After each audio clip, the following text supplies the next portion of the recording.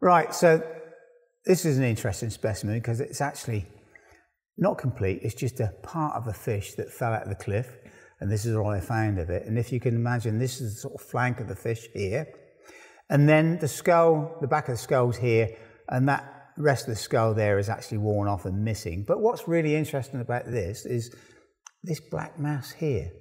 Okay, because when you look closely, it's actually enclosed. The ribs of that fish are over it, so it's actually inside the throat of the fish. Now, it wasn't probably originally there, because you imagine this thing rotting, and it's probably as the weight increases with the sediment, it's pushing it up into the sort of throat cavity. You can see here where the stomach would be. All the scales are missing, where the body gases are built up and exploded, and the stomach sort of is just gone to the wind. But really, what that black mass is actually the ink sac of a squid. So we know fish are actually feeding on all sorts of food items, including squid ink, which is probably quite calorific.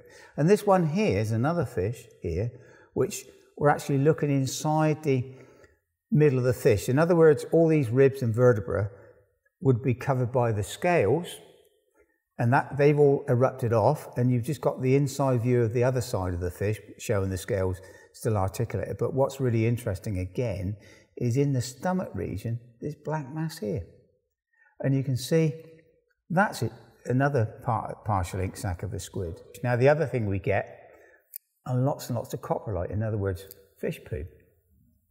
It's phosphatic, and more often than not, it preserves in an anoxic environment, because naturally bacteria even break down fish poo. It normally gets absorbed and sort of cycled by other organisms, but because it's anoxic, the sea floor here, in other words, there's not much oxygen, we get that preservation here. So this one here, which is a lovely specimen, has actually got like a spiral twist to it.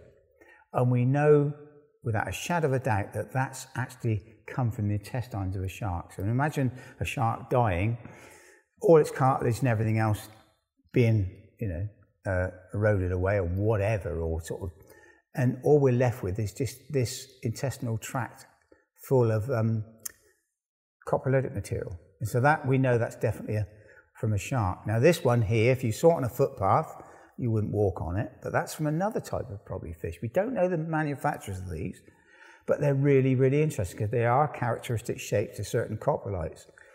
This one here is a possible coprolite, it's phosphatic, but in it actually are all goose barnacle plates.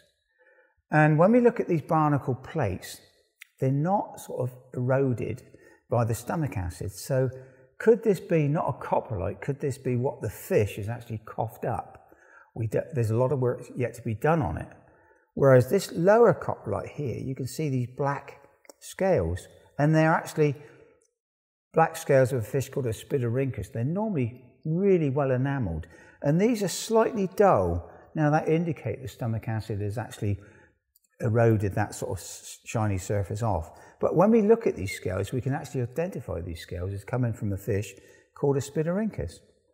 And this is the typical fish that it represents. So something like a shark or something's eaten one of these dead fish, and the scales have gone through the gut and they've passed through in this sort of coprolite. But you get all sorts. There's another one there that's got these funny little twists, another one there that's excreted out, and there is a big chunk of bone there, and there's another one there. So we get all sorts of bones, vertebrae in there, and goodness knows what. But what we've not found is any coprolites from the Kimmeridge clay with any reptile bones in. Now in the lias from Lyme Regis you get coprolites, and some of them rarely have small, probably juvenile, really small juvenile ichthyosaur vertebra in them. We don't get them here yet. And the biggest coprolite I've found to date is about yay big. And it's probably again from a big shark. So we don't find any reptilian coprolites in the Kimmeridge clay to date.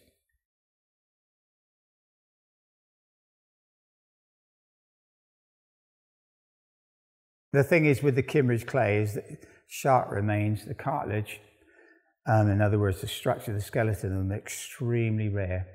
We get lots and lots of coprolitic material, loads of it, but we don't. Shark remains, i.e. the skeleton of them, are extremely rare.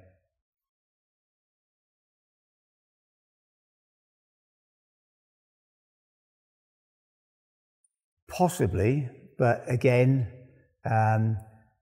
certain currents can wash these things or can go down.